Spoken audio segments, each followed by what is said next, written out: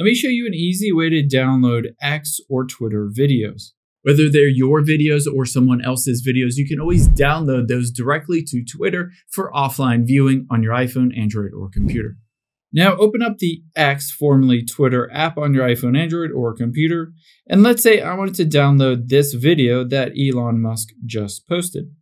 Now I can download this a couple different ways. One is I can tap on those three dots at the top right, or if you don't necessarily want to do that, you can see a little share icon at the bottom right. You can tap on that as well.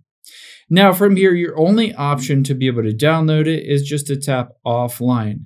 Keep in mind, it says offline videos that you can download are required to have premium.